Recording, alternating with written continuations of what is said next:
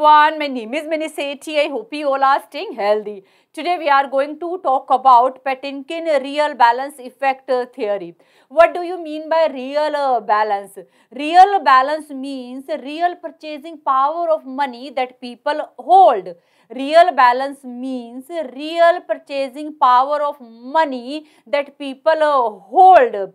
As prices increase, real balance fall. That means as prices increase, purchasing power fall because now people can buy less amount of goods and services with the same amount of money.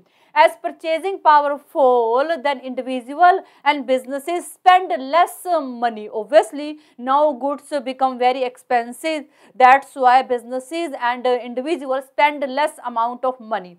As a result, demand fall. When demand fall, prices fall, wages fall. Eventually, this situation create disequilibrium in economy. But when prices fall, real balance increase. That means when prices fall, purchasing power increase. As purchasing power increase, that means now individual and businesses will spend more amount of money. As a result, demand for goods and services also increase. Eventually, economy will reach at their equilibrium point. So here we see how real balance affect our economy.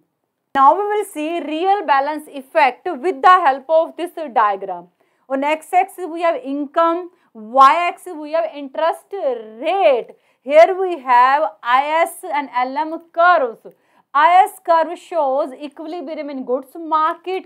LM curve shows equilibrium in money market. Our initial equilibrium point is A and initial interest rate is OR1. Initial income is OY1. But full employment point is C and full employment income is OYF. That's why difference between Y1 and YF will be called unemployment in economy.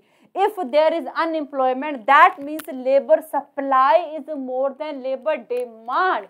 If labor supply is more than labor demand, that means wages fall.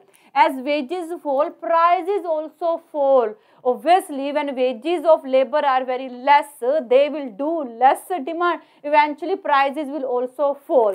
As prices fall, real balance will increase. As real balance increase, LM curve shift rightward. This is our new LM curve. Initially, our new LM curve touches at this B point. At this B point, you can see interested fall from R1 to R0. As interested fall, investment increase. As investment increase, output increase, employment increase, income also increase. That's why income increase from Y1 to Y2. But our full employment point is C and full employment income is YF. That means still there is unemployment. Difference between Y2 and YF will be called unemployment in economy. If still unemployment, that means further wages fall, prices fall and real balance increase. As real balance increase, demand for goods and services will also increase. As demand for goods and services increase, our IS curve will shift rightward. This is our new IS curve and economy will achieve their full employment point C. So now economy reach at their full employment C. So here we can see real balance effect impact our economy, sometime by creating disequilibrium or sometime by creating equilibrium. Now we are going to talk about criticism. Some people said real balance effect is not applicable in case of equilibrium situations. Real balance effect ignore other real wealth and income effect that occurs when price change.